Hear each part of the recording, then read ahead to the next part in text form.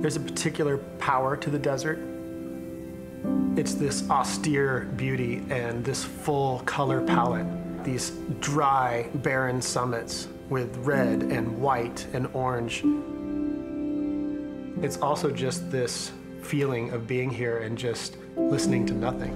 It's silent. When you get up on top of those towers or on top of those sandstone walls, you hear nothing. My name is Jeremy Collins. I'm an artist, rock climber, and adventurer. So, 15 years ago, I was out of college.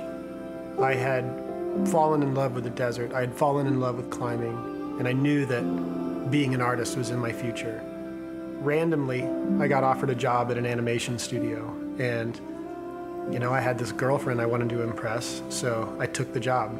12 months into the job, my 401k was supposed to start.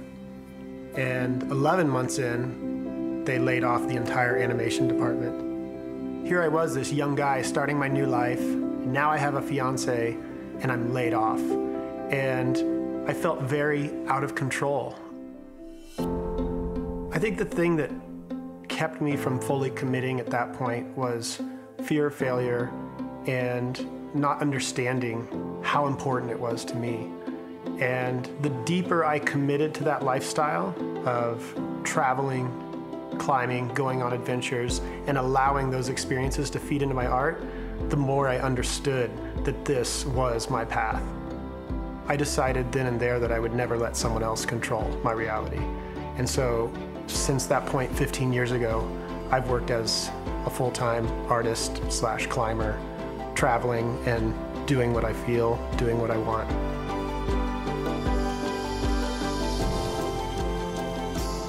There's multiple times over the years where I've been terrified by my decision to take off on my own, especially when we started building a family and they were relying on my own success. But I find that I thrive in those situations where there's a fear element, where there's not a guaranteed outcome.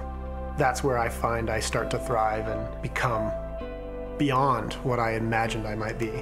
I've gone to a number of interviews, and generally speaking, when I leave those interviews, they pat me on the back and they say, "You'd never fit in here."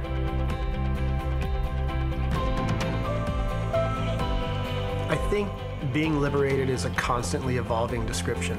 It's all relative to your current situation. To live a liberated life is to constantly question where you're at. Am I in my comfort zone, and how do I get out of it? And do I want out of it? It doesn't have anything to do with an office or that job that I had 15 years ago. It has everything to do with your posture and your approach to decision making in your life. So to be liberated once doesn't mean that you won't need it again in 1 year, 2 years, or 10 years.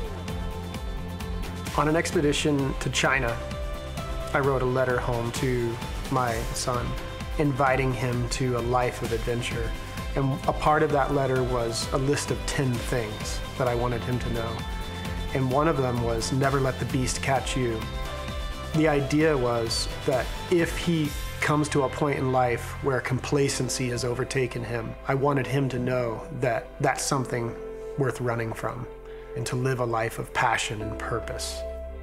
But it was also an open invitation for anyone to run from anything in their life that is holding them back, that is keeping them in their comfort zone, refraining their dreams that they have from doing something bigger, farther, better in their life.